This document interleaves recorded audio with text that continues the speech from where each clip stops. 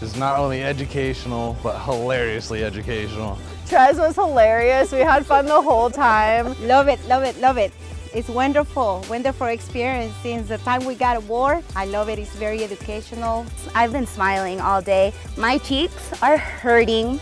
My favorite part is learning a lot from our tour guide. There were many things that I didn't know about the Hoover Dam, even though I've been here a few times. And the fact that he's super funny, it just pretty much kept my attention the whole way.